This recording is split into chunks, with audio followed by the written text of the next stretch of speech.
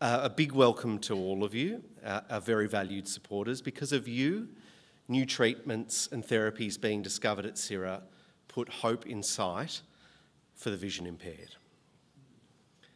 Just a little bit of housekeeping before we start today's forum.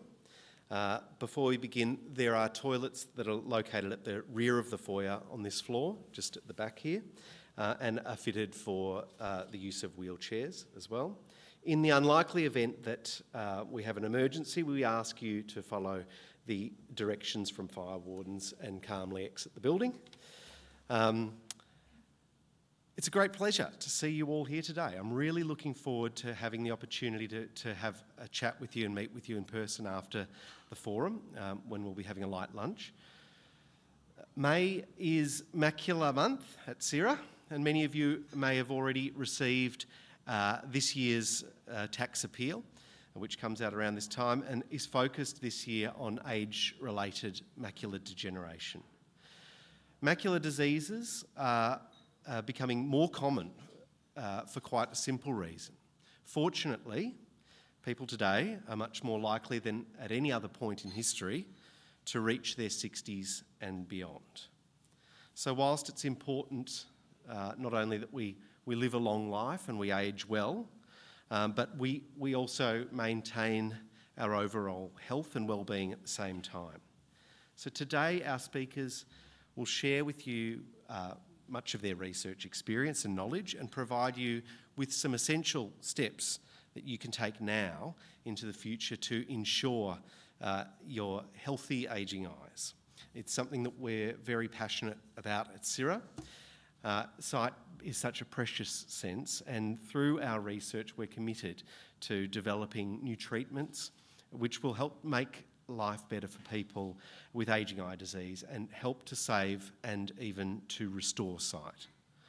So in a moment I will introduce our panellists for today, but before I do I'd like to share with you a video which explains a little more about CERA's work and research. Well, we work in a fantastic field and we're at a really exciting time in eye research because building on some of the knowledge that we've gained about how the eye works over the years, we're now starting to turn that into treatments for conditions that were never previously treatable. Technology is transforming eye research. We're seeing advances in imaging technologies which mean that we can see aspects of the eye that we've never been able to see before. My research involves using artificial intelligence to early detect the signs of a condition known as keratoconus. I hope that my research would be able to improve the quality of life of these patients. The research that I do is based around trying to predict who's at highest risk of progressing from the early stages of macular degeneration to the later stages, which can have a real serious effect on someone's vision and ability to see. For dry macular degeneration, where cells are dying, we currently have no treatment. And what we've been particularly interested in is trying to slow the progression from the earlier stages to late vision-threatening disease. And at the moment we have no treatments. But I think we're on the cusp very much of having treatments. Finding new treatments is what we are here to do. And there have been real advances in developing new treatments for vision loss and blindness, but there are still patients that we can't treat, and that's the focus of our work. We want to slow down vision loss in those patients, and we want to restore the vision that they've lost to improve the quality of life. My research is in glaucoma, and recently we've been investigating vitamin B3 to look at whether you can protect nerve cells and prevent their damage to prevent vision loss in glaucoma. Current treatments for glaucoma are all targeted at lowering eye pressure. However, we know that some people can still progress and lose vision despite treatment. So new therapies to help these people are always important. Clinical trials are important because they are the most scientific way of making sure that a treatment actually works and is safe. Well, gene therapy can be used in a whole variety of different ways in the eye. And in my work, developing new treatments for glaucoma, we use gene therapy to make the optic nerve more resistant to injury. And ideally that will preserve vision of patients and hopefully also restore vision when patients have lost it. My research is trying to produce a tissue-engineered cornea.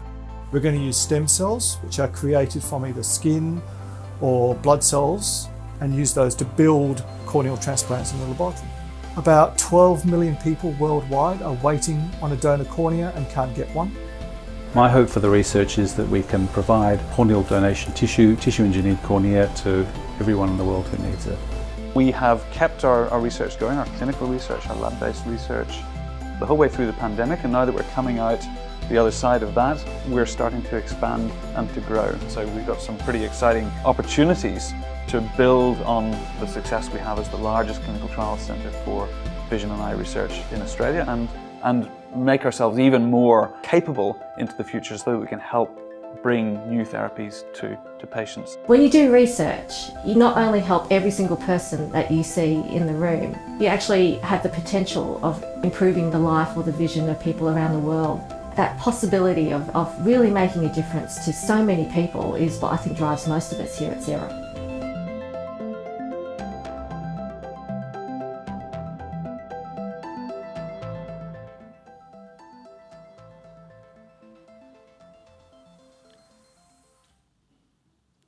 So as you can see, we've outlined in the video the incredible, groundbreaking and world-leading research that we're committed to. We're committed to helping people through this research. And as part of that commitment to the community, part of it involves sharing this knowledge at community forums such as this.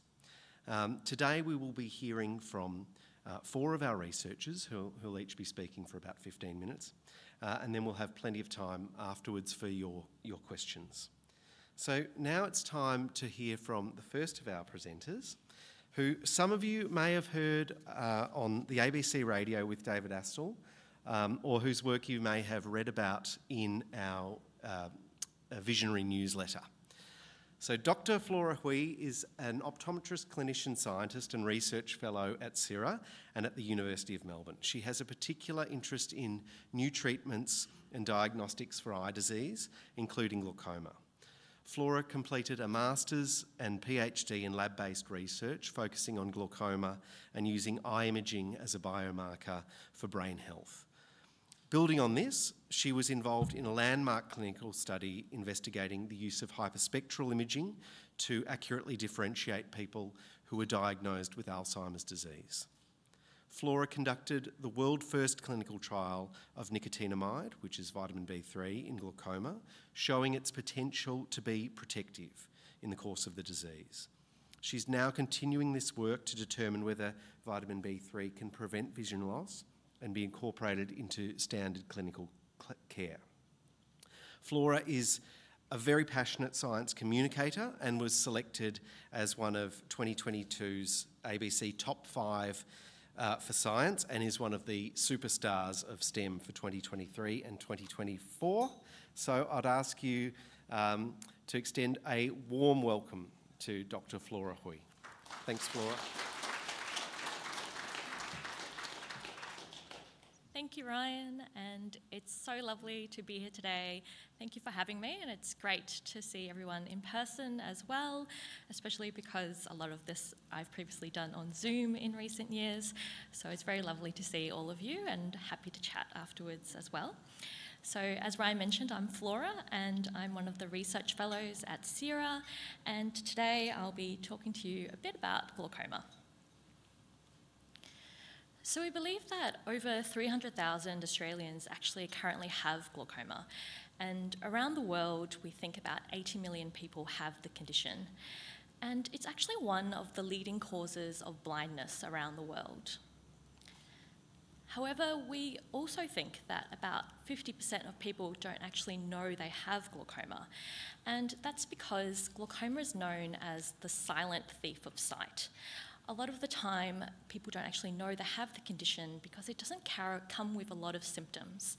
And glaucoma tends to affect our side vision first, and we don't really pay much attention to our side vision, meaning that a lot of the time, people don't actually find out that they have glaucoma until they go get their eyes tested with their optometrist or their ophthalmologist. So what actually is glaucoma? So here I've got a little schematic of the eye, and as we can see with the orangey tissue at the back, that's called the retina. And if we zoom into the retina, if if we zoom into the retina, we can actually see that it's made up of all these different layers and types of cells at the back of the eye. And they all do different things, but all work together to help us process light so that we can see. And in glaucoma, these golden yellow cells, they're not this colour in reality, they are the ones that get affected in glaucoma. Now, these nerve cells are really important because they actually have the job of sending messages from our eye to our brain so that we can actually see. So in glaucoma, as we lose these cells, we can gradually lose vision. So that brings us to the question of how do we currently treat glaucoma? And that's by lowering eye pressure. Now, as many of you know, or may know, that glaucoma has always used to be thought of due to high eye pressure. And so then we thought the best way to treat it is to lower eye pressure. And currently, no matter which treatment that we give you, whether it's with eye drops, whether it's with laser, or whether with surgery, the main aim is to lower eye pressure in the eye, and we know that it can actually slow down the progression of the condition. However, we also know that roughly a third of patients actually can continue to progress and lose vision despite treatment and despite lowering eye pressure.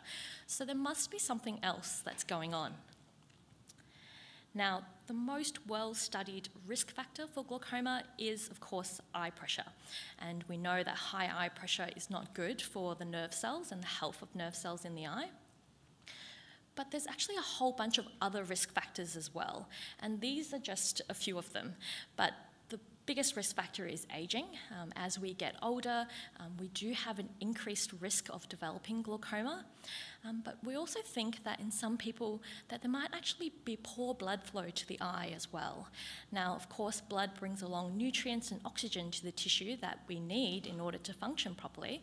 So we do believe that potentially poor blood flow may be something that be contributing to glaucoma.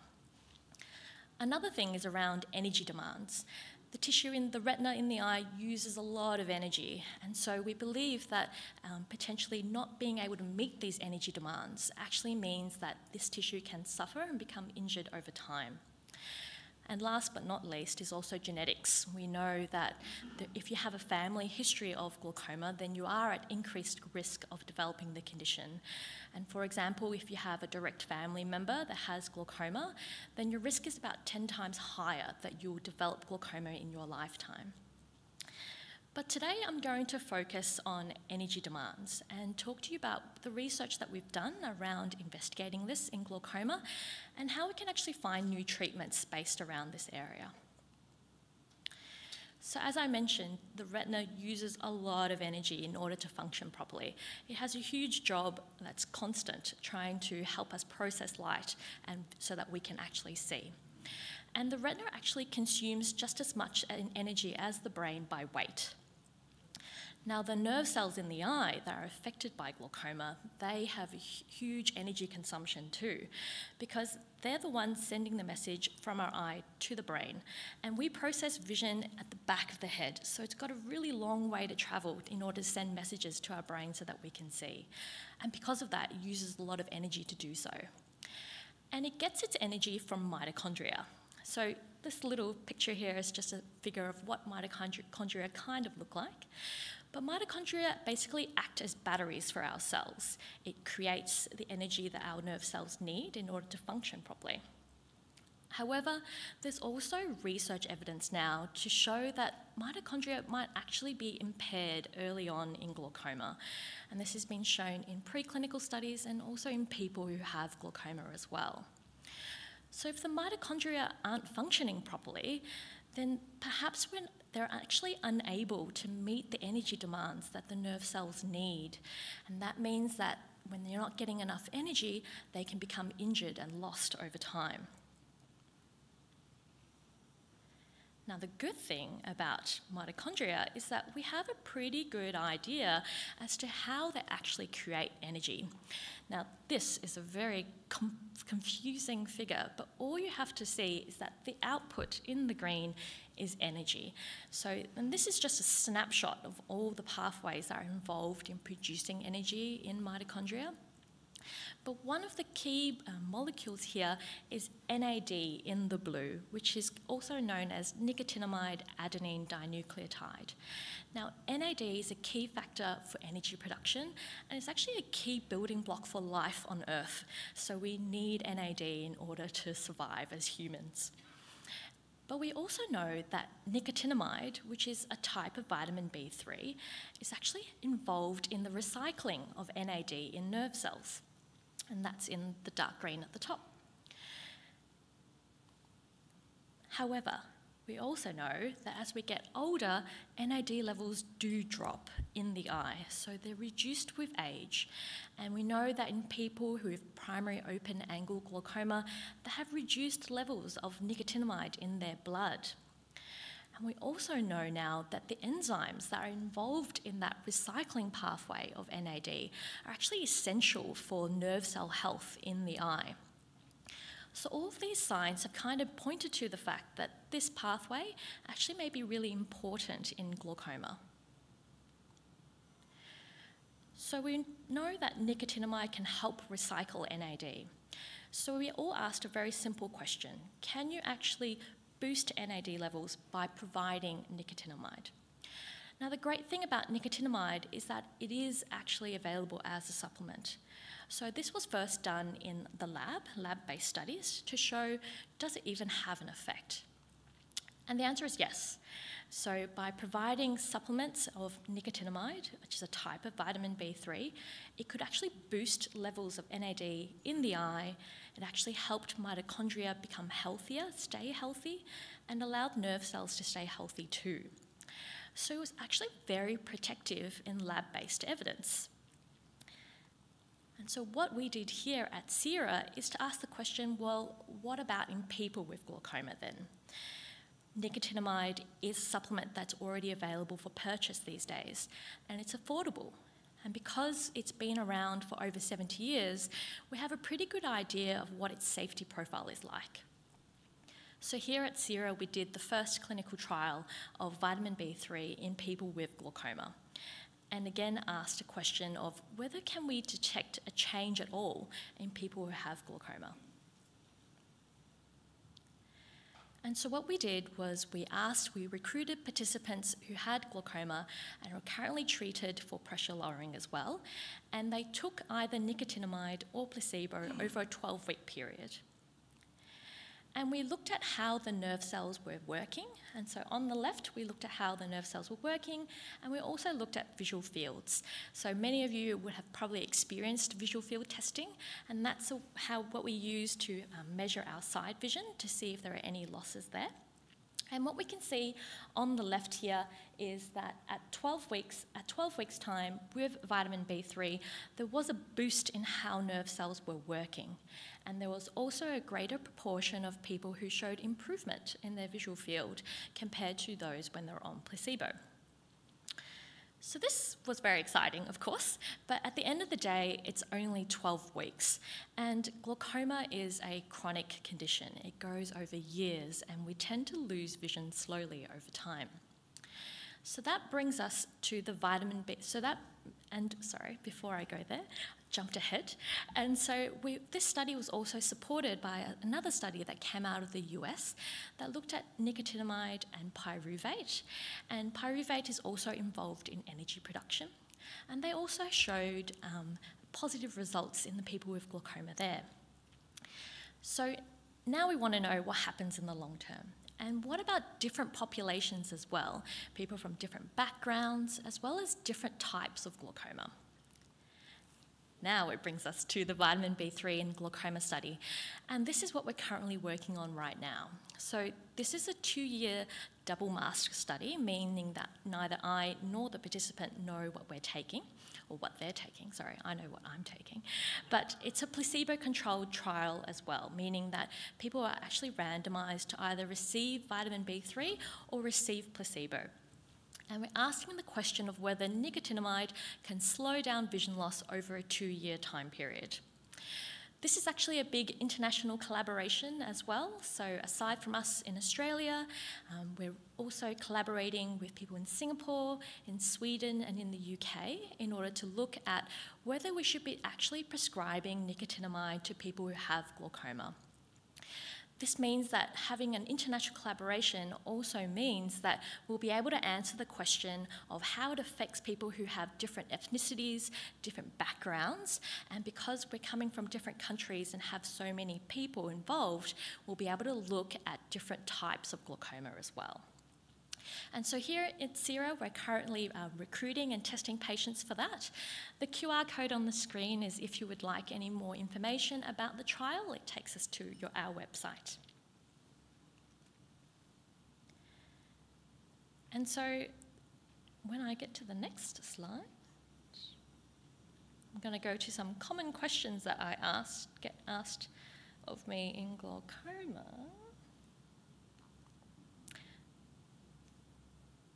Clicker does not seem to be working.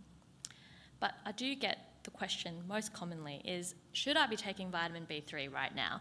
Because of course it is available as a supplement. And so first off, I want to say that not all vitamin B3 are the same. So when we think of vitamin B3, typically we're actually thinking of niacin, and that's what we find in Vegemite as well as other foods. And niacin actually is used throughout the human body for a whole host of functions. And because of that, it actually has a lot of side effects as well when you take it. But all the evidence that we have in glaucoma is around nicotinamide, whether it be lab-based or when it comes to clinical trials. And we're currently studying the long-term benefits of nicotinamide in people who have glaucoma. Nicotinamide is available in the diet via a range of foods, including red meat and brown rice and nuts and seeds. However, it's only available in small doses. And in our studies, we're looking at a higher dose, which means that you can only get that via supplementation. And as always, if you are considering starting this, do remember to consult your doctor before starting any new medications. And so what I would like you to come away with, though, is how should I look after my eyes? And I think the biggest thing is to remember to get your eyes tested regularly, even if you feel like your vision is fine. A lot of the time, glaucoma is quite sneaky and you don't even know that you have it. So getting your eyes tested regularly is really the only way that you can get diagnosed and treated. And in glaucoma, early assessment is really key in order to avoid for early treatment and in order to avoid vision loss. It's also really important to let people know if you have glaucoma, so let your family members know because there is that genetic risk. So do let them know and also find out if there are any family members that actually have glaucoma as well. So this missed out on my thank you slide, but this work was actually, of course, involved a whole team of people across CERA as well as internationally, and so it couldn't be done without them, and also with, there they are, a non-exhaustive list of everybody who was involved, but also the crucial funding support that we received throughout the first trial, as well as moving forward in this next one. So thank you very much, and I'd be happy to take questions afterwards. Thank you.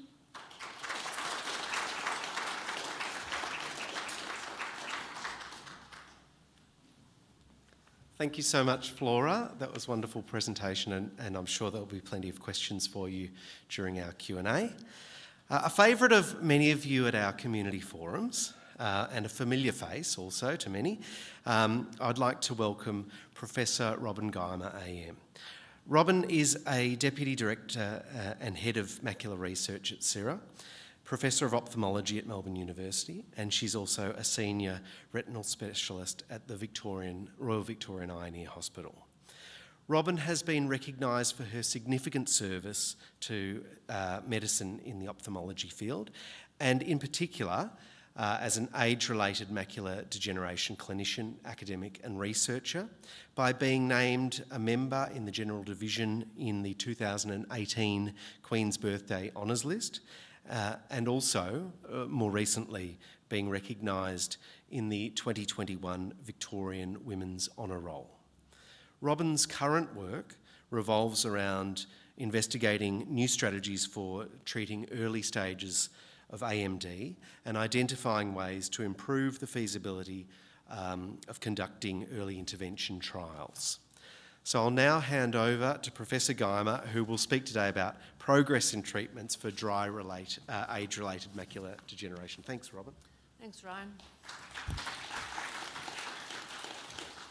Thanks very much for the warm welcome, and like Flora, it's very lovely to see everyone again in person. Today, rather than just go through AMD again, because if you're a frequent flyer and attend this event, you will have heard that in several other years' presentations. So today, I was asked really to talk about the progression of dry macular degeneration, which is one of the forms of vision-threatening late AMD. So perhaps if we just refresh our memory on AMD. So I also recognise that some people in the audience potentially can't see the slides particularly well, and so hopefully I will describe what I'm talking about as we go through. So just so we're all on the same page in terms of age-related macular degeneration, or AMD, we start off with some early changes, which are these deposits in the retina that, if you can see it on the left, I'm not sure if we can turn some lights off, it might be easier to see. And 1 in 7 people over 50, so dare I say many of us in the room, have a risk of having these early changes. And they usually do not come with vision changes, but what happens with progression is you get either the progression to either what's called dry or wet AMD. Depicted on the bottom is wet AMD, basically when there's bleeding in your eye. And we have had tremendous treatments for that for the past 15 or so years. Unfortunately, they involved frequent injections in the eye, but really have revolutionised the severe outcome. The one we're going to concentrate on today is the one on the top, which is dry macular degeneration, and basically that's death of cells. So one by one, the cells in the retina just die away. And at the moment, we have no treatment that we know that saves those cells, although vitamin B3 sounded pretty good to me, or Vegemite. Without the change, without any treatment, this is what happens. So there's this area in the middle of the macula. So unlike glaucoma, which affects the periphery, macular degeneration affects the middle. And so that's reading, driving, recognising faces are the main common symptoms. And so without treatment, you end up with a blob in your vision, either quickly with wet AMD or more slowly with dry AMD, as depicted here. And in general, the outcome for wet AMD without treatment is more significant than the final outcome in dry, that it's a denser, darker, bigger area in the middle that you don't see. So let us start with people, 1 in 7 over 50, that have these aging deposits in the back of their eye. And if we can play the video, if you have a look now on the right, what you can see is as the drusen, which these deposits disappear, hopefully you can appreciate that there are layers of the retina that are just also disappearing. They collapse. We call this subsidence of the retina, so that as the cells die, they stop making the deposit, and thus there ends up being this hole. And this is what you can see on a scan that often you would get when you go get your glasses checked at the optometrist. So that's the very beginning of dry macular degeneration. So what do we know about stopping it? So we do know that age and your genetics give you the greatest risk, and unfortunately at the moment we can't really fix either of those two things, although there's a lot of work being done on gene therapies to try and alter your genes. But at the moment you have 2 parents that have given you your lot in life and also your age, and they are the 2 biggest risk factors, so we can't really impact on those. We do know in terms of modifiable risk factors, smoking, and more now we're getting evidence that diet, exercise, keeping a healthy weight are important for all sorts of things. Alzheimer's, just general healthy ageing, and more even with age-related macular degeneration.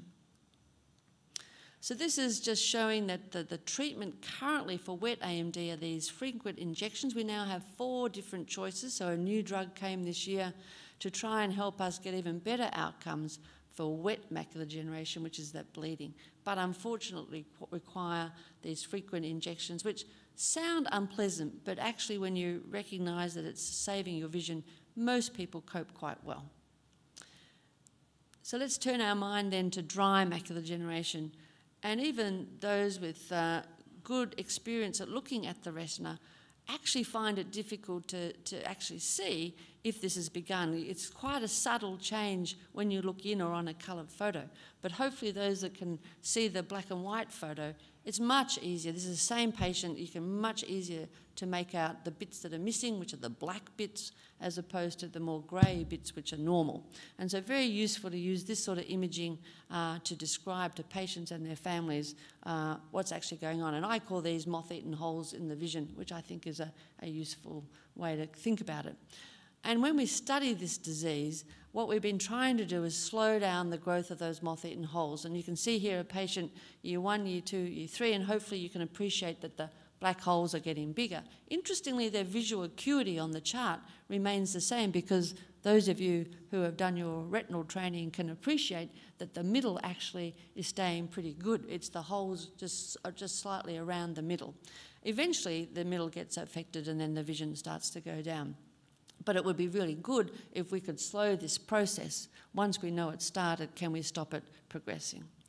And so also just going back to those scans that now regularly optometrists have, you start to see big holes. So hopefully you can also see that light going straight through the middle. So the light goes through because there's no cells stopping the light. And so when you look at those scans, you get the idea that there are cells missing. So embarrassingly, given that I've been doing this for 25 years or more, we still don't know the cause of age-related macular degeneration. There are many different pathways that have been implicated, and so for those that can appreciate the slide, it's very busy and very complicated, but really just to show you that that's the point. It's a very complicated part of the retina. Many things are impacting, just like in glaucoma. Many different things could be resulting in it.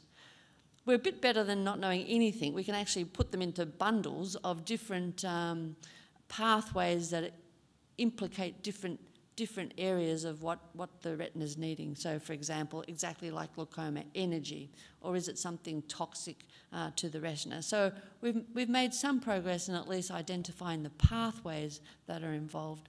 And recently this year I was a part of a group in America trying to put all those pathways together. It's called systems biology. Can you sit in a room with everyone that knows all those systems and try together to try and put them in some sort of order and use, in fact, mathematical models, which is where I got lost in the process, but use models to try and predict how this disease is actually occurring. We didn't actually get very far, and there'll be a meeting next year, but at least the concept was to actually get into the one room people that knew about these different pathways. So when people start to think about it, well, how would you intervene in dry AMD? There's a process of trying to reduce toxic, so for some reason this is just keeping going, sorry. Toxic damage from perhaps light, because we know the retina receives a lot of light. Is that the problem? Sorry, it just seems to be on automatic. Can we stop accumulation of debris in the back of the eye? Can we stop the eye from actually working as fast as it does, slow it down so that the accumulation of this debris is less? Can we actually replace cells that are missing by putting in stem cells? Can we try and stop inflammation that happens around those deposits? Or can we improve the blood flow, again, like in glaucoma? So this slide shows that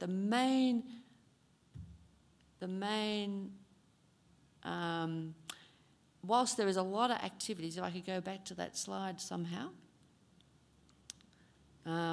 there's a lot of activity going on, but I wanted to show you that most of it in this slide is related to inflammation, because we know from our genetics that the biggest risk factor is in certain genes, and the biggest gene is related to the inflammatory pathway. And so a lot of effort has gone into suppressing inflammation in the back of the eye based on years of work in trying to identify the genes involved in age-related macular degeneration. And this, on purpose, is to impress you with how busy the area is in terms of the complicated systems involved. But this is the complement pathway. And so everyone's sort of trying, each different company is picking off a different part of this process to say, well, what if I block that one? Maybe that's better than blocking something else in the pathway.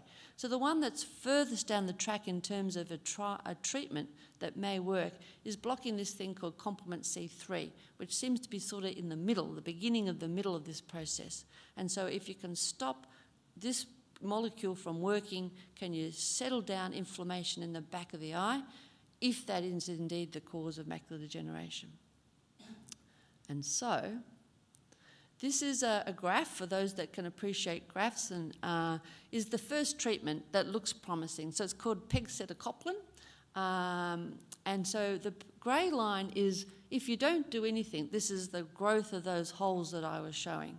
But if you have an injection in your eye every month or every other month, you can see a slight reduction in the growth, the slope of that graph. Like me, you're probably saying, yeah, it's not much, but it's a little bit.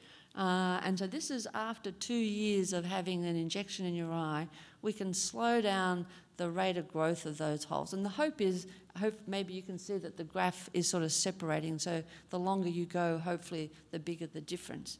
But this is what we're putting our hopes on for the first treatment of this disease. And so people will still get worse, they just get worse more slowly. So it's not the end of the process of finding a treatment, but it's a first step. And so the next treatment that's coming very soon after this one potentially is blocking just another molecules down in the pathways. This is called C5. And if you look at this graph, you will say, well, that's very similar to the one I've just shown you. So it looks like blocking this inflammatory pathway is beneficial. It probably isn't the cause of the disease, but once it's there, it may slow it down. So whilst there will be a lot of interest and excitement about our first treatment, it is not as if it's a spectacular success in the sense of stopping it or actually improving vision. And I said that these treatments at the moment are injections in the eye for forever. Others are working on, is there some other way you can deliver these treatments? And so this one is just to show you they've picked off another part of this pathway, but this is given as an injection into your tummy like you would give insulin, yeah? And so that way you could potentially treat both eyes at the same time, and you wouldn't have to come in for an injection. Potentially you could do it at home with a home nurse. The problem is that you then you give the whole body this immune suppression. And so that's not good in terms of getting COVID or pneumonia. And so patients in this study have to be fully immunised to common infections that elderly people get. So some risks, but also some benefits. Other people have sort of said, well, sure, could we just, bump up the suppression of this inflammation by making some gene therapy? So rather than trying to block a process, could we augment another part of that pathway that tries to block its activity? And so this is an active program of a gene therapy, and the benefit of gene therapy is one treatment and done. So you would only need one. It would be a surgery at the moment, although people are working on just injections, and then you'd have one, and then you wouldn't need anything more. So that hopefully is where we're going to end up, but at the moment we're not quite there. And then just to finally finish off, maybe we can't save those cells. Could we replace them? Could we put a layer of cells, some stem cells, make them from skin or hair and put them in as the layer to augment the stuff that's still there? And then finally, well, what if you can't do that? Are there cells in the retina that you could encourage to become light-sensing cells? So take another layer of cells, do some smart genetics, and then put in the ability to respond to light. So that's called genetics. And so then in summary then, we actually have that first treatment, that blocking C3, approved in America. It was approved a couple of months ago. It's not yet here. It's not yet approved. You can see the problem. It's a treatment that will be expensive. It will be ongoing. It will be forever. Yet it doesn't save vision. It slows it down.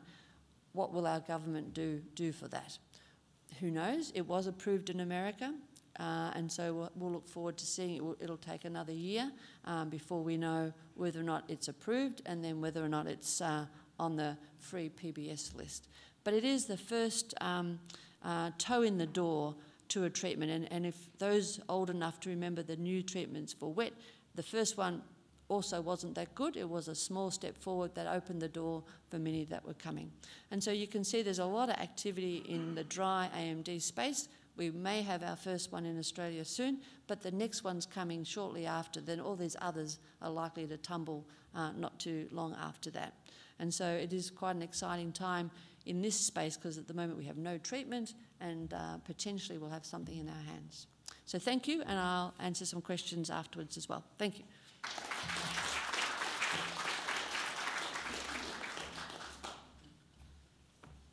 Thank you, Robyn. I'm sure you'll all agree it's a very exciting time for AMD research at CERA, with many promising new treatments on the horizon and many different lines of inquiry being undertaken by our researchers.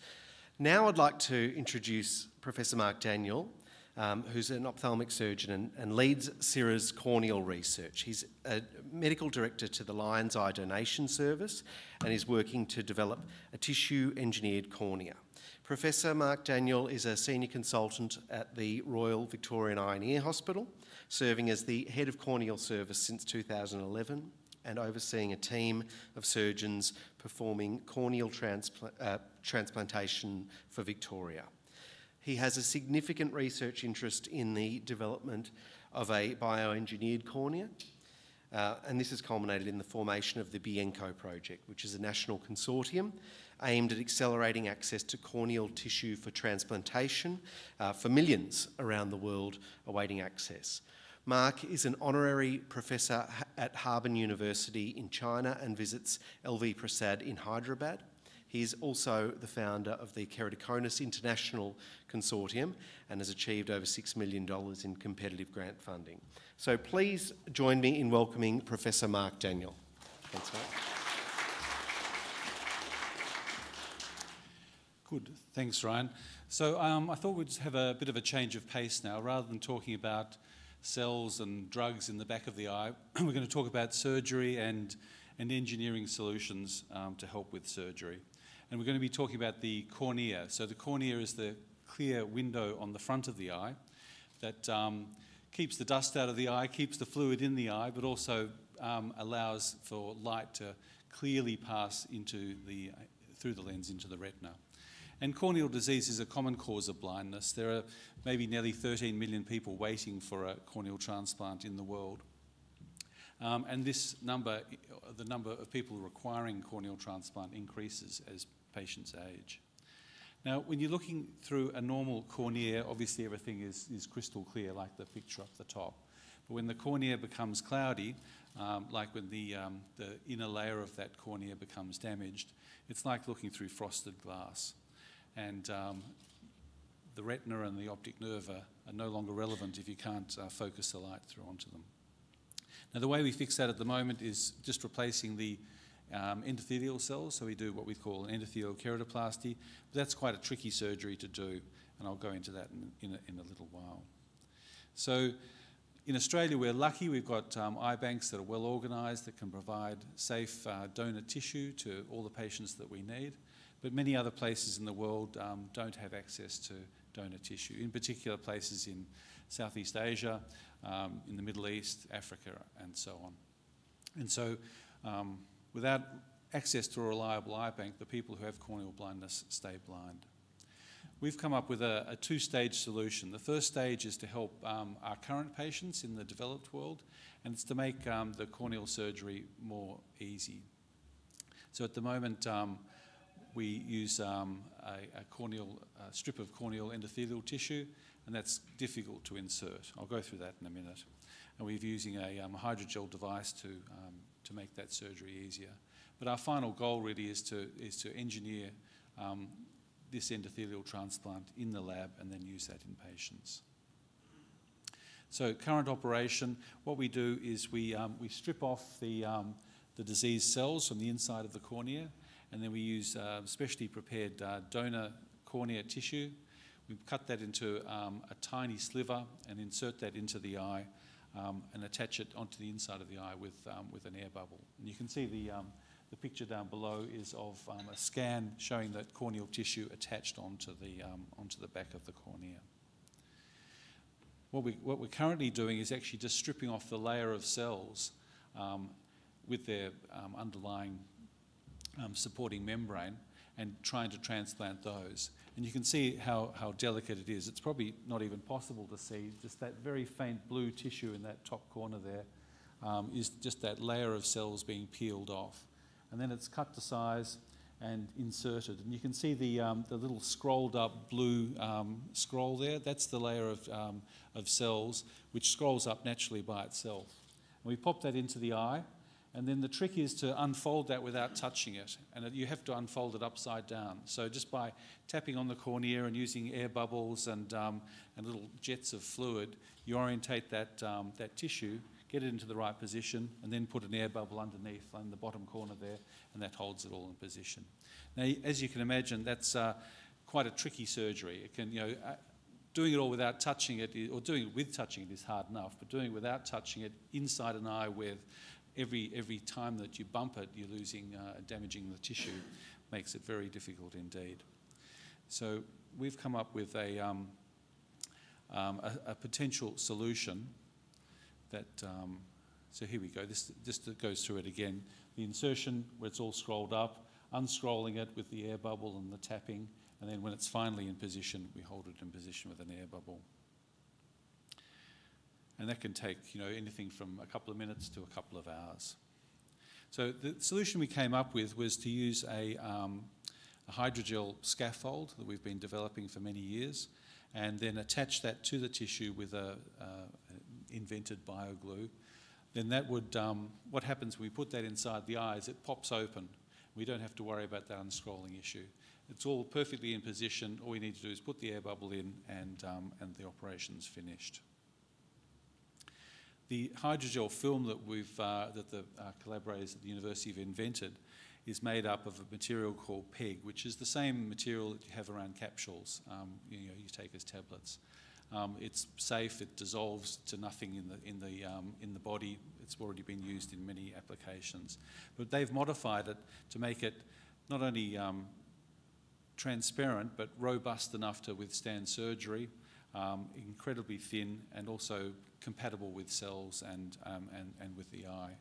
And in the image on the right-hand side, we've folded 2 layers of the hydrogel in the top half of that circle, and there's none in the bottom half. And I think you'll agree they're almost exactly the same as far as the transparency goes.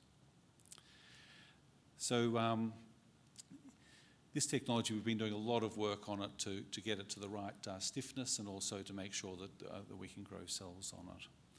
We've been doing a lot of work on the bioglue, making sure that's safe and also effective enough to hold the two layers together. And have now starting to do the in vivo tests, the tests on our models to make sure that it's safe and effective, and are planning to do human trials in the near future.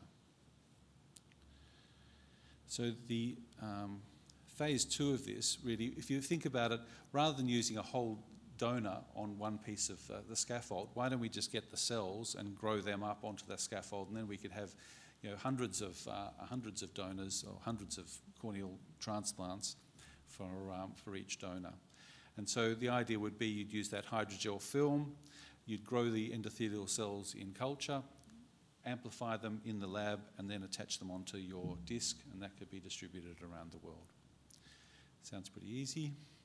Only problem, these endothelial cells don't actually grow in the body. Once you've got a complement of them, that's it. If you damage the eye, they don't replace themselves. So we've done a lot of work to actually work out why that happens, and then to work out how to get the cells to grow in the lab. And so these beautiful pictures here with that's what the endothelium looks like in our culture tissues, which looks almost indistinguishable from what it's like in life. So once we've got those cells to grow, we grow them on our film, and then these are some comparisons of cells growing just on the normal tissue culture plastic compared to cells growing on the PHF. So it's very biocompatible. The cells like growing on it, and we get good numbers, so we can get the equivalent to corneal transplants.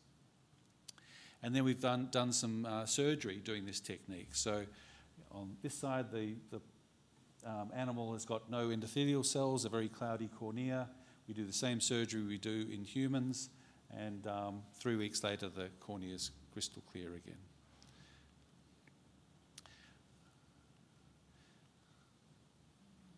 So, and we've done this on a number of times to show its efficacy. I'll move through these, but I think you've got it. Anyway, so what have we got? What are we up to so far? We've got this Hygelex idea that's moved from an idea to a safety and efficacy study that's been funded by the Victorian government, and we're just finishing that now, and we hope to go into manufacturing and do human trials in the next year or two. In this more complicated bioengineered project, we've been doing the previous animal studies, we've got the cells growing, we've got the scaffolds growing, and we've just applied for a very large grant to get that to work over the next 5 years. And so the other part of the puzzle really then is actually making the middle layer of the cornea, the stroma, which is normally crystal clear and about 0.5 millimetre thick. And so we're working with a group in Wollongong who are developing ways of electrocompacting the collagen and making it more and more like human, like it is in life from manufactured products. And then we'll put all that together into a bioengineered cornea. And this is one of their first prototypes. You can see him poking on it. Looks like a normal cornea. It's sort of almost as strong as a normal cornea. And it's sort of stiff enough that you could get in close to putting that into a patient.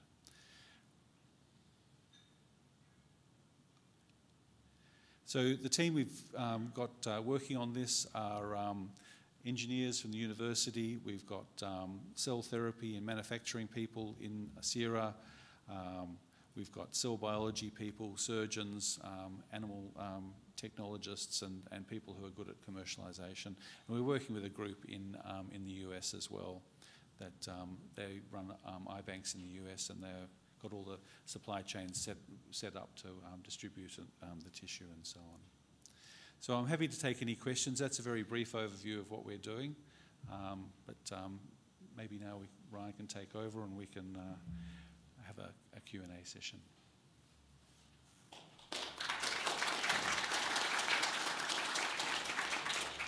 Thanks, Mark. I'm sure there will be some questions when we progress to the Q&A after our next presentation from Dr. Heather Machin, who's an ophthalmic nurse and the Senior Project Manager and Lions Fellow to CERA's Lions Eye Donation Service and Corneal Research Units.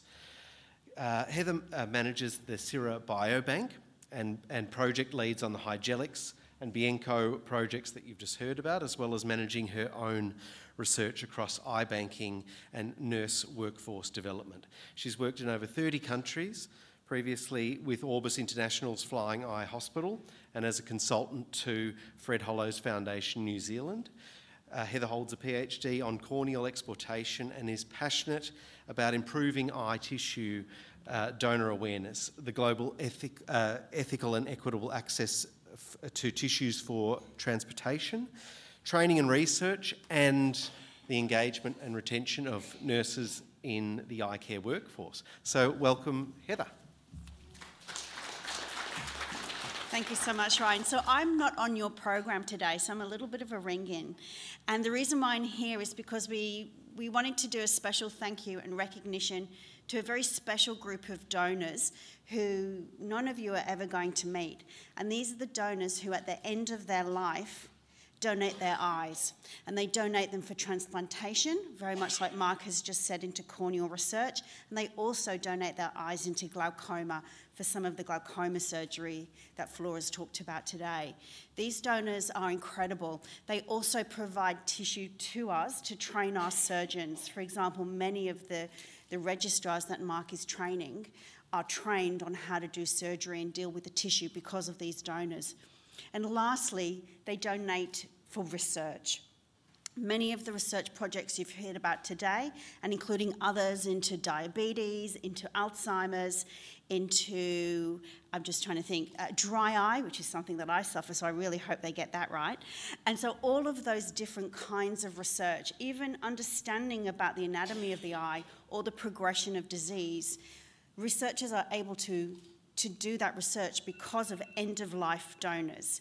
And here in Victoria, since the eye bank at CERA was established 30 years ago, we've had over 15,000 end-of-life donors, and we cannot thank them enough, and we recognise them for their incredible contribution to the services towards everything that we enjoy here at CERA and everything that we're doing towards the advancement of surgery. As Mark said, there's not enough donors, even for corneal transplantation. There are around 12 million people are waiting for just a corneal transplantation, let alone glaucoma surgery all over the world. So I wanted to take this opportunity to sneak into your session today to do a special thank you. I know it's quite a morbid way to end the session, but there is a beauty in this because this is giving, it's the very, very final last gift that these people give, and they want to make sure it helps other people. So there is a beauty in that. So if you want to find out anything more about our services in terms of end-of-life donation of eyes, you can have a look at our website, which is attached to the CERA website. You can find out about how we work in terms of our ethical conduct and how we work with other hospitals to recover and work with loved ones at the end of your life. And you can also then go and have a look at the research at CERA. Most importantly, if you personally ever wanted to become a donor, there's a couple of things that you can do. First of all, you can go onto the Donate Life Registry, which is on the right-hand side of the page there, and you can indicate your intent to become a donor. And that could be for other things like organs and bones and skin and all the other stuff below the neck that I don't work in. You can also indicate there if you wanted to do one of those or none of those or all of them. So it's entirely up to you. While the register isn't a legally binding record, it provides an intent. So when you do die and you're in a hospital, the Donate Life coordinators in that hospital will contact our eye bank and will ask your next of kin, did they want to become a donor? And what we'll do is we'll look on the registry to see if you actually intend, what your intentions were. So if your intentions were to become a donor and you indicated that, we'll talk to your loved ones and say, hey, look, they indicated that they wanted to become a donor. Can we fulfill their wishes for them? Now, obviously, if you're like me, you're very forgetful and you may not get around to ever filling in the register, and that's completely normal. There's a lot of us who never actually get around to it. And so one of the most important things you can do is actually have a conversation with your loved ones, so that at the time of your passing, we'll ask them, even though they didn't fill out the register, do you know if they ever intended to become a donor? So please go home and have a conversation with your loved ones. My family know what my wishes are and I know what theirs are. So if something was to happen to them today, I know exactly what they want. So thank you for allowing me to sneak into the session and recognise our past donors and hopefully our future donors. Thank you.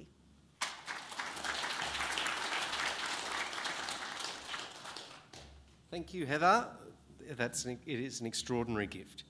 I'm now going to ask my colleagues Callum and Matt, as well as our presenters, if our presenters would like to join us on the stage. Callum and Matt will be roving about with microphones so that you can ask any of today's speakers any questions you may have.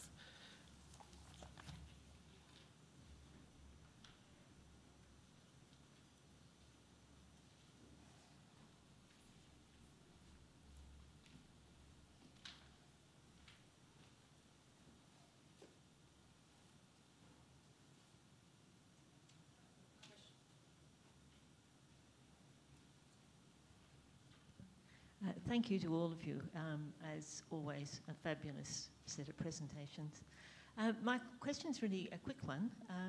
I've forgotten the last speaker's name, sorry. But can you just, would it be a good idea if people put in their advanced care directive as a specific statement? I mean, we are registered registered donors, but our family's overseas. So when we pop off, that's the way it is. So if we had it in our advanced care directive, because that's a legal document, then anyone could get our eyes if they're any use.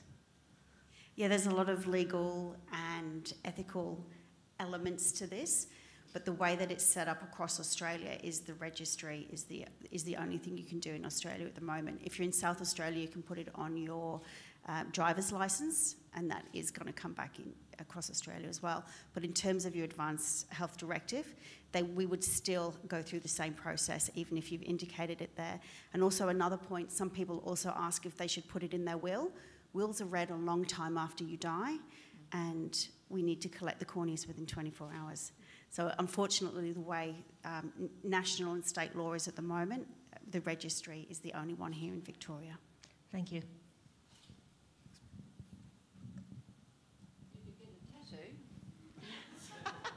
Call Heather. Are you seeing any COVID-related disease or related to the eye health as COVID affects every cell in the body? So certainly you can get, we see every now and again in the clinic people that have had a retinal disease soon after COVID. It's always hard to prove that they were related, but certainly there's been what are called vein occlusions. So potentially people get dehydrated and thus they clot a little more, and thus we see what are called retinal vein occlusions associated with COVID. But there are also, any virus can cause inflammation in the retina if you're very unlucky, and so some of them may be COVID related. Yeah, certainly we haven't seen any affecting the cornea or the surface of the eye. Apparently the virus can't attach itself to the eye directly, so doesn't seem to have any effect. Maybe some of the autoimmune corneal graft rejection seems to be possibly related to COVID, but that's still uncertain at the moment. Thank you very much. Those presentations were amazing. I've recently come across the concept of genetic counselling. Can any of you talk to that, the process, what's involved, who can apply for it or go through the process? So there's a lot of activity now because there's what are called inherited retinal diseases. There's other inherited diseases, but let's talk about the retina. And so, in fact, the government and the Royal Victorian Eye and Hospital and CERA came together and made this sort of all-inclusive clinic. So, for example, if you have an inherited retinal disease, you can go to the clinic at the Eye and Ear, be referred there, and as part of that team, there are genetic counsellors, or in the past, we've referred to, if they're kids, back to the children's, because there's a lot of interest in getting one's genes tested, but you really need someone to interpret that and what it means. So there are well-known inherited retinal diseases, and we're starting to chip away at replacing those genes one at a time. The first disease is retinitis pigmentosa, and in Australia we've done the first few treatments where you can actually replace a very, very specific gene which changes that child from being blind to being sort of a normal seeing child dramatically if you get in early enough. So gene counselling will make up a big part of that chat as we start to get new genes to be able to change different diseases one at a time depending on the gene. So basically you would have to be referred to the clinic to access that genetic counsellor.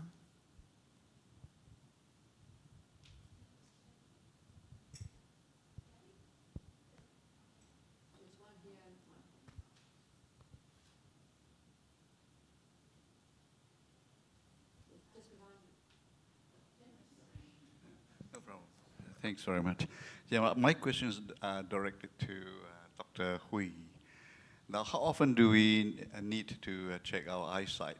Because every year when my optometrist send me a letter asking me for an eye check, I suspect that they're after my money. So, so is it checking once a year is good enough, or do we have? Can I delay that checking?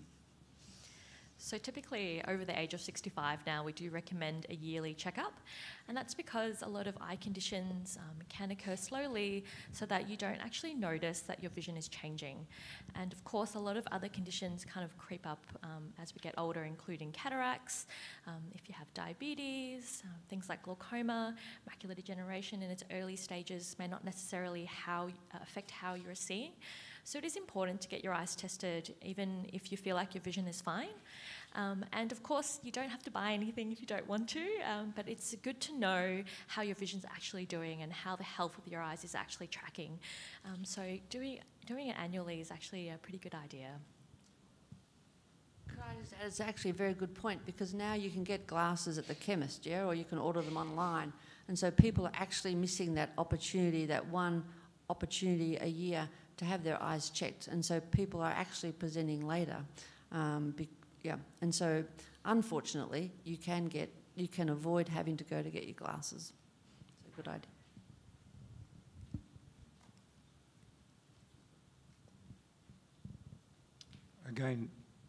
Again, thank you very much to all of the speakers.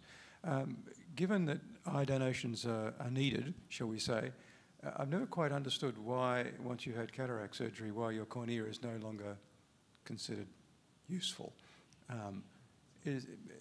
If you do decide to donate eye tissue, can you make use of the rest, basically? So regardless of whether you've had cataract surgery, you can still become a donor. And we will have a look at your cornea, and if your cornea is intact and there's nothing wrong with it, you can still become a corneal donor. And of course, we could use other parts of the eye. Similarly, if you've had other conditions, we can use your eye for donation. Yeah, I suppose the only thing to add is that cataract surgery can, you lose some of those precious endothelial cells on the inside of the cornea. And before we just assumed, I suppose, that there was a large loss, the previous surgery was a lot rougher on the eye. Whereas now we can actually measure how many cells are there, and if there are sufficient cells, we can use the tissue.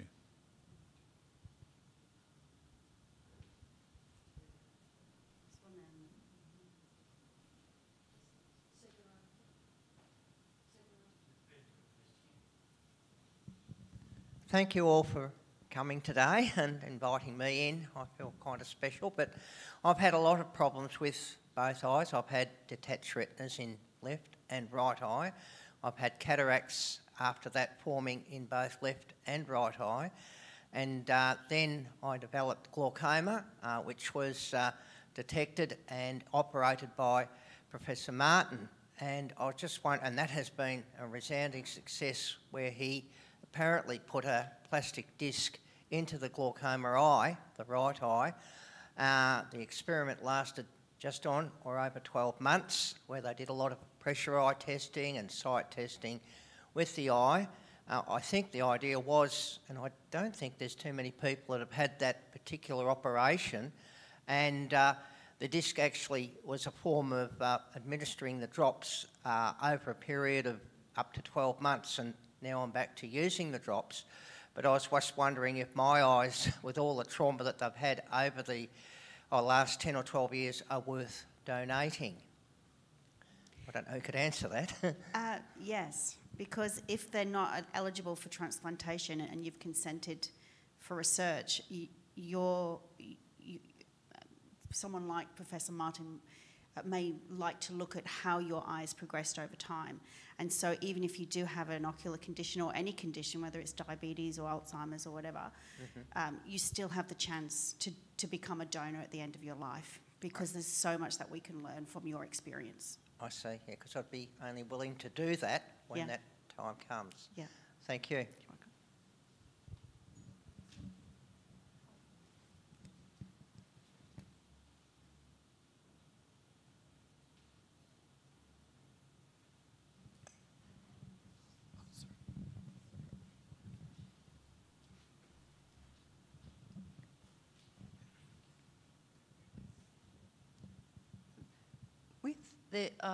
From what I read, there is a great increase in children's reduction in eyesight around the world. I'm wondering if there are studies into exactly what is happening with children what is the cause of this?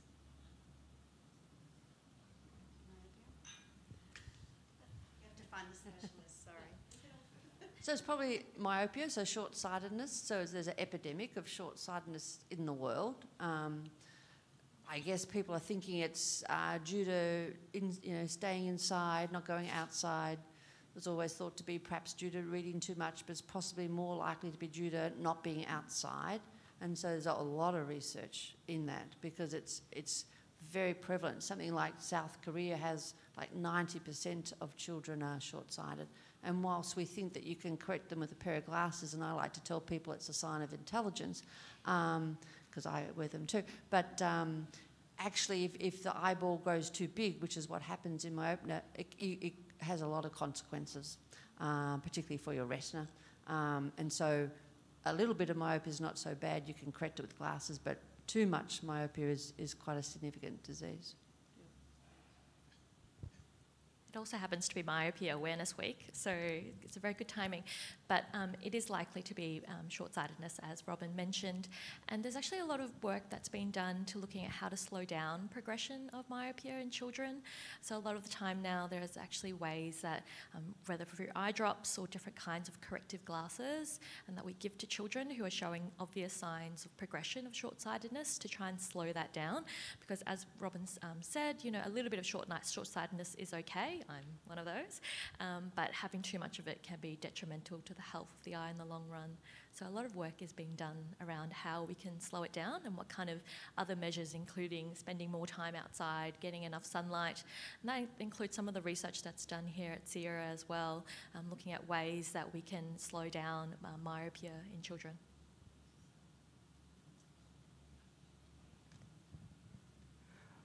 Thank you very much for all of you for the wonderful presentations. I really have learned a lot from you.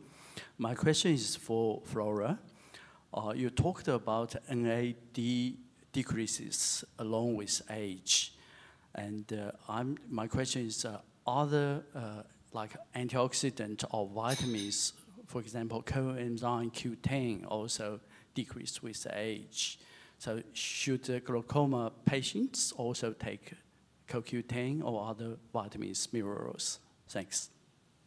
Yeah, that's a really good question. And, all these supplements, whether it's CoQ10 or acetylcholine or nicotinamide, vitamin B3, it's all around the concept of neuroprotection, so protecting the nerve cells that we have, whether it's by increasing blood flow to the eye or supporting the energy demands of the nerve cells in order to help support them in glaucoma. So there has been some evidence around, taking these kind of antioxidants and supplements, but they've all been smaller clinical trials that have been done, and that's because doing these kind of clinical trials are actually quite hard to do. And so this clinical trial that we're doing now on vitamin B3 is going to be the biggest one by far, actually looking at a supplement that's going to help, whether it's going to help protect nerve tissue in glaucoma. So there are actually a lot of glaucoma patients who are on such supplements, including things like ginkgo as well, and with the idea to potentially support the health of the nerve cells, but we don't have a really strong research evidence base surrounding them yet. Yes, thank you. And just remember that not necessarily, just because they're called supplements, they can have side effects as well. So it's not necessarily that you can take them and have no risk. So for example, in my area, if you take supplements for AMD that have a lot of zinc, zinc binds the iron that stops iron binding hemoglobin, and so you become anemic, and so patients then get investigated for anemia. They have the colonoscopy and the gastroscopy where they've forgotten to tell their GP that they're on a zinc supplement. So if you are going to take something, then you need to tell the GP. And also there are some that cause more bleeding at time of surgery. And also, just in the back of everyone's mind, remember that these cofactors that help energy also are helping cells that are neoplastic or cancer cells. So one of the risks in one of the diseases I look at is we have a very good supplement that we could use, but the risk is of increasing cancer. And indeed, in their early trials for AMD supplements, there was an increased risk of lung cancer. So if the cell is lacking energy, also bad cells will be wanting the same energy. So not everything is without consequences. So just talk to the GP first would be my advice.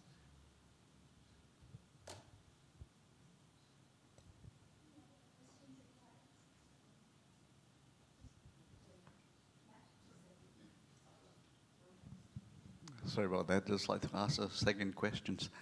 Since supplements had a lot of side effects, so just wondering what's the future for stem cell therapy, because stem cells seems to be the way to go for a lot of disease treatments.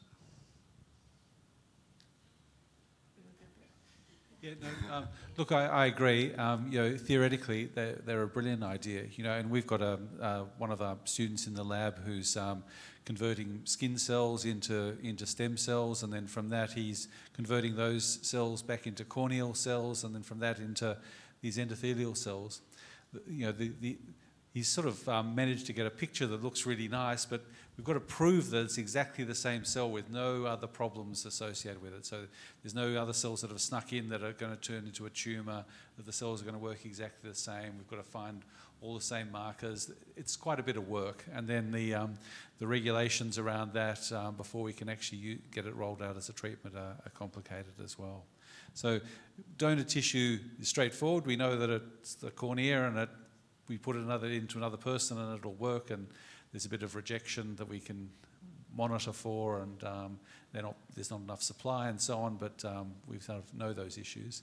When we grow these cells or convert them from nothing, I mean, the potential is unlimited. It's just every step of the way there's some thought or some complication that we have to overcome, and it's going to take a little bit of time. There's a lot of work in replacing a layer of cells called the retinal pigment epithelium that's thought to be, so it's lost in AMD.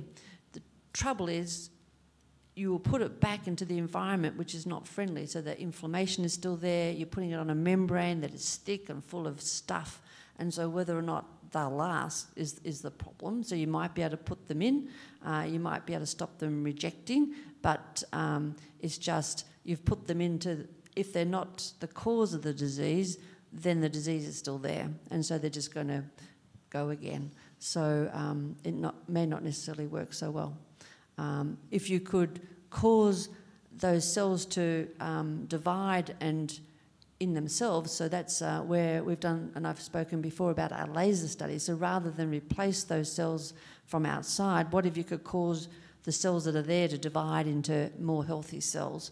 And that's the way we're looking at our laser treatment, is to try and rejuvenate the cells that are there. And maybe, you know, if Mark could cause those cells to divide rather than having to grow them in a dish, that might be another thought. So yeah, but in general, if it did work, it would be a treatment that may last for a long time. Right. So it's the early stage yet, yes. Although there are trials, so it's not so early. Yeah. Thanks very much.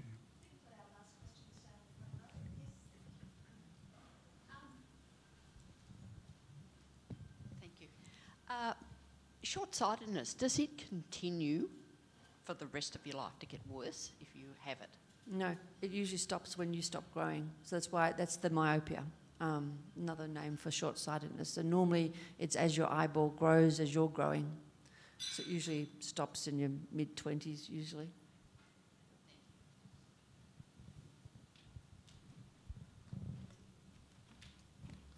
Well, thank you to all of our presenters today. It's been a fantastic and very informative session.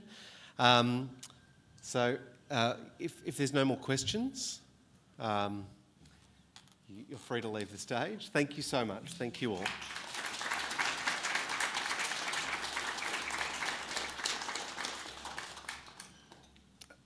There I am. Thank you so much for all coming today.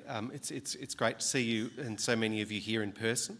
I'd like to take a moment just to talk to you about some of the ways that you can help support this incredible work that you've heard about today, and be a light for people who are living with eye disease. Finding new treatments to improve the lives of patients with eye diseases is at the heart of all that we do at CERA, and it is your compassion and commitment and the generous support that you give that makes this critical work possible. So by pledging to support CERA, whether that be through a monthly donation, by donating to our appeal, and you'll see that it is our appeal this year is focused on macular degeneration. You can support our world-leading research and our clinical trials, and most importantly, you can make a real difference for those who are living with eye disease. We have a new monthly giving program, which is called CERA Luminaries, and this is a very easy way to support our sight-saving work in an ongoing sense, and ensuring that your donations have a great impact. This sort of support means that our scientists and clinicians can continue to perform very ambitious and life-changing research, and help us to plan for long-term inquiries into eye conditions, as well as giving us the confidence to plan in that long-term way.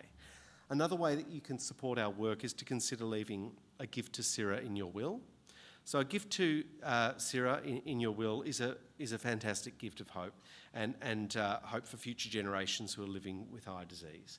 We invest every gift very carefully into research projects that will have the greatest impact for many years to come.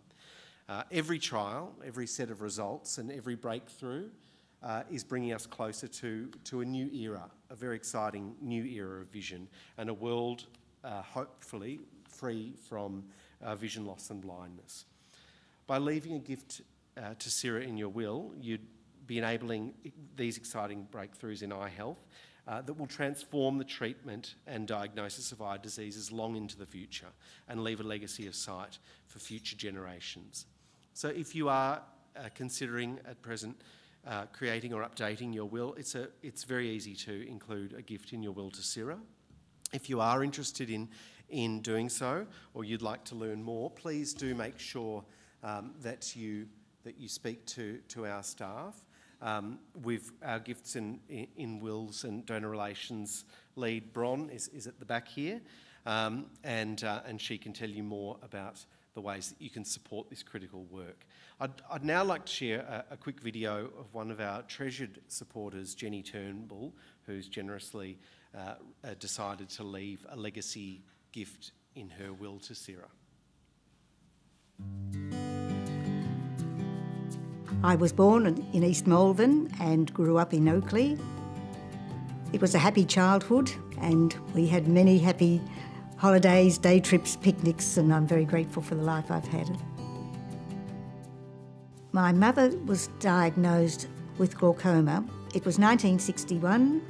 Didn't mean much to me at that stage, but in 1994 I went to an optometrist in the city, and soon after I was diagnosed with glaucoma. The glaucoma hasn't stopped me doing anything at this particular time. I enjoy theatre, I love being down the beach, and just being able to appreciate these things through sight.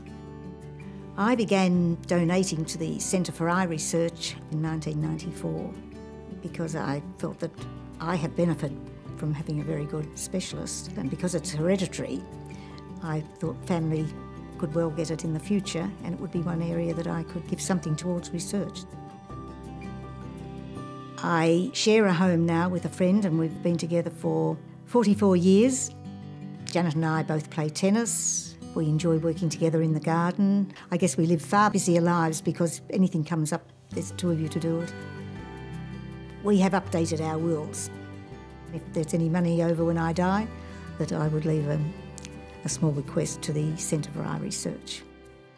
I think it's an excellent organisation. It is world-renowned, and they have some excellent researchers, and they're doing some great work. Work will continue on, and if I can make some small contribution, I'm helping future generations.